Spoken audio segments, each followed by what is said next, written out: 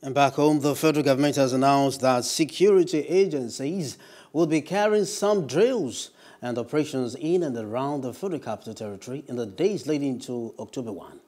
The information obtained in a press release from the Office of the Minister of Information and Culture, Lai Mohammed, advises residents to remain calm.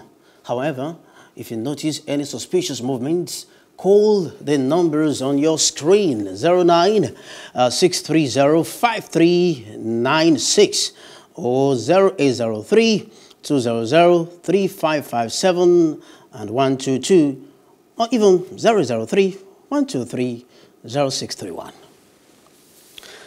Now, the Minister of Defense, retired Major General Bashir Magashi, says all hands must be on deck to harness the rich intellectual and professional potential among security agencies in order to win the battle against insurgency and other security threats.